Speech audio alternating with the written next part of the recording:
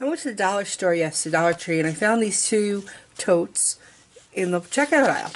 So this is the Superman one. As you can see, it's got the newsprint of the old story. You can even read it. And he's holding the American flag. Pretty cool. And then I saw the Aquaman one, which has all the characters from the new movie, of course. And it's Mira's dad. I can't remember his name. These are the different 7 seas. And on the side it says Unite the Kingdoms on the sides. So it's just pretty cool. They're each $1. Let's go with the movie. They're very nice quality. I use them to store things all the time. So they make a lot of good quality bags for the dollar store.